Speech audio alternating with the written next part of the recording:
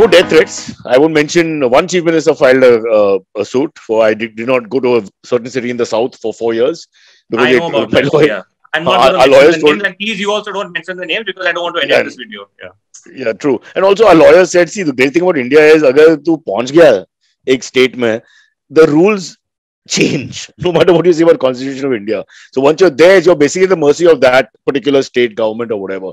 Having said that, hopefully that's gone and done and dusted. But we have got death threats, but a couple of people have got offended. I've always apologized. I totally apologize. What happened with Will Smith and Chris Rock, I think you're going to that situation. I mean, I just can't accept what he did here. जो भी है, जितना भी seriously, I mean, let's end on that note. Let's end on that note. What is your view about that issue? Brother, I'm saying if Will Smith and his wife are taking offense about these kind of things, how can you point fingers at right-wing faction, a political faction, wo PC nahi hai, wo PC nahi hai? I mean, there's no end to it, right? So I'm very disappointed with them. They are part of our tribe. They are entertainers. These are amongst the richest people in the world, most powerful people in the world, most lucky people. If you want to use the word privilege, Americans use that word a lot. They are the privileged. So what's the problem? She's dealt with the hair issue. It's not cancer. It's not HIV/AIDS.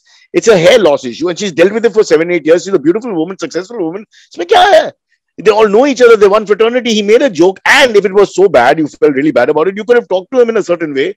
But raising your hand, brother, sorry, then it makes America look like India, or maybe even worse. The neighbor, poor neighbor is undergoing their own problems. The greatest cricketer has been removed from power for some reason.